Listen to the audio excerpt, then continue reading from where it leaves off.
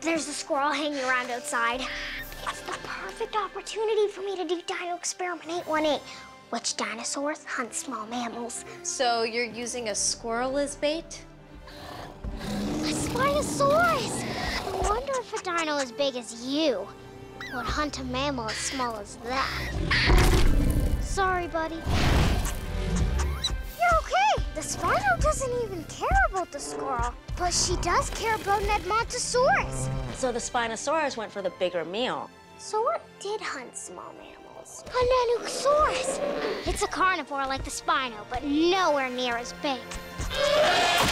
Nice move, squirrel! You're too big to climb up the tree to get it. Medium-sized dinos, like the Nanuqsaurus, didn't hunt small mammals because they couldn't catch them. Then doesn't it make sense that... Small dinosaurs hunt small mammals. Interesting theory, Kai.